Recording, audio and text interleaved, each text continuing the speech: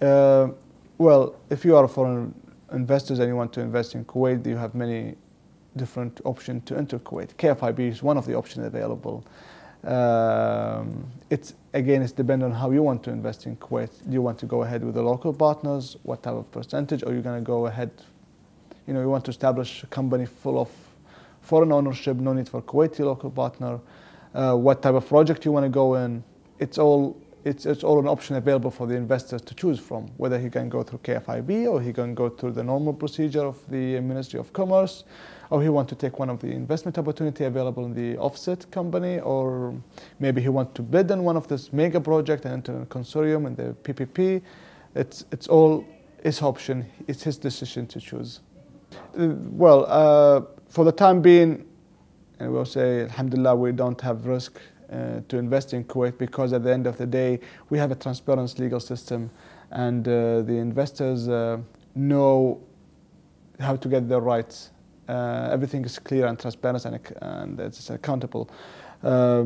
It's not risk. What the obstacle they face in Kuwait, probably I will say it's the bureaucracy, and that's something the government taken under consideration heavily, and they are working very hard on that. And we are seeing the progress of that the government agencies start sitting to, with each other to fix this issue.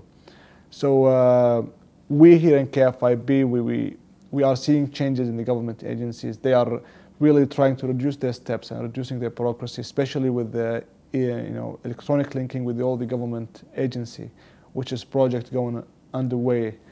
And we are very optimistic, and we have a positive feeling about this. And this, hopefully, within few short term, it will be gone, the bureaucracy. It will be much easier for investors. So yeah, we have a very positive outlook for it. Just at the end of this, I think now with the government for the past few years, and now the government is fully committed to developing Kuwait economy and make it more friendly environment for investors.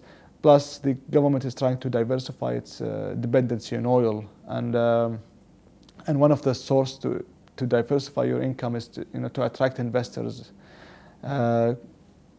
Kuwait, in the case of Kuwait, we don't look for investors to bring their capitals, because Kuwait export capitals, but what we're aiming for is to attract the technology, the innovation, the added value for the Kuwaiti economy, and to help and create job opportunities for the Kuwaitis,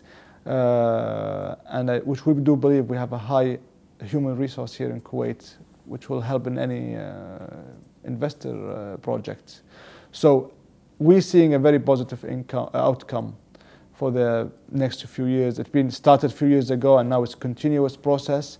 And we are quite positive. And this is feedback not only for the government agency, but also from the investors. They're seeing the change in Kuwait, and they're seeing that it is going in the right direction. So hopefully we see the end of this result, and it will be huge benefit for the investors and for Kuwait in general.